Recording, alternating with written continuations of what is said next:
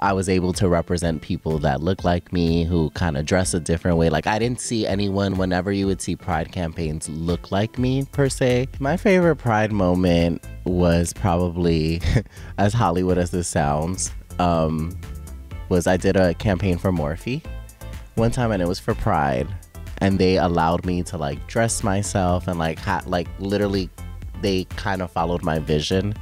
And for me, that moment always sticks out to me because I was able to represent people that look like me, who kind of dress a different way. Like, I didn't see anyone, whenever you would see Pride campaigns, look like me per se. So that's always something that sticks out. Every Pride, I always think back on that experience.